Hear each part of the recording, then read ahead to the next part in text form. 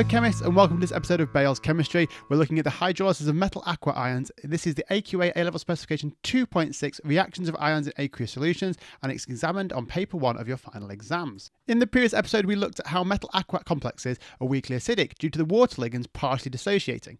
If you haven't watched that, there's a link at the top of the screen so you can go back and watch that now. When we talk about acids and bases, there are a few different words we use to describe them. They're often used in exam questions, so it's important we know exactly what they mean. A Bronsted-Lowry acid is a donator of protons, and a Bronsted-Lowry base is an acceptor of protons. There's also the Lewis acids and bases. A Lewis acid can accept a pair of non-bonding electrons, and a Lewis base is a donator of a pair of electrons. We also need to understand what makes a complex soluble in water or not. Water is a polar solvent and is good at dissolving charged complexes. If the complex has a charge, then it will be soluble in water.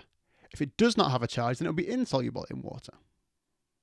We've already looked at the hydrolysis equilibriums when metal-aqua ions are in solution and how this results in them forming slightly acidic solutions.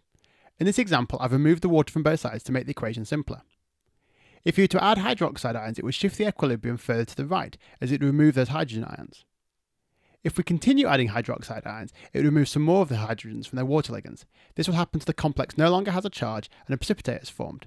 With metal 2+ ions, 2 ligands dissociate, donating hydrogen ions to the base, forming 2 water molecules and a solid precipitate of iron 2 hydroxide.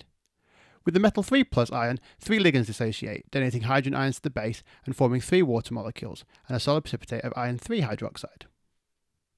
The hydrolysis reactions we've just looked at are equilibriums, so they can be reversed by the addition of acid or H+ ions. In this example, I've switched the reactions around so you can see how the addition of acid reforms the metal-aqua complexes. The number of hydrogen ions is linked to the number of hydroxide ligands needs to be converted back to water ligands.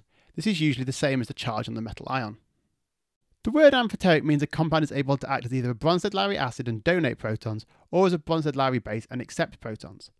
The aluminium metal-aqua complex can be hydrolyzed to form a solid aluminium hydroxide, which is amphoteric. When it reacts with an acid, it acts as a Bronsted-Lowry base by accepting protons. When it reacts with a base, it acts as a Bronsted-Lowry acid and donates protons. If ammonia, NH3, is added to solution, it acts in the same way as adding hydroxide ions and removes the H+, shifting the equilibrium to the right and eventually creating a solid precipitate. You may also remember from the episodes on transition metals, ammonia can be a ligand. When excess of ammonia reacts with copper aqua complex, it will result in ligand substitution.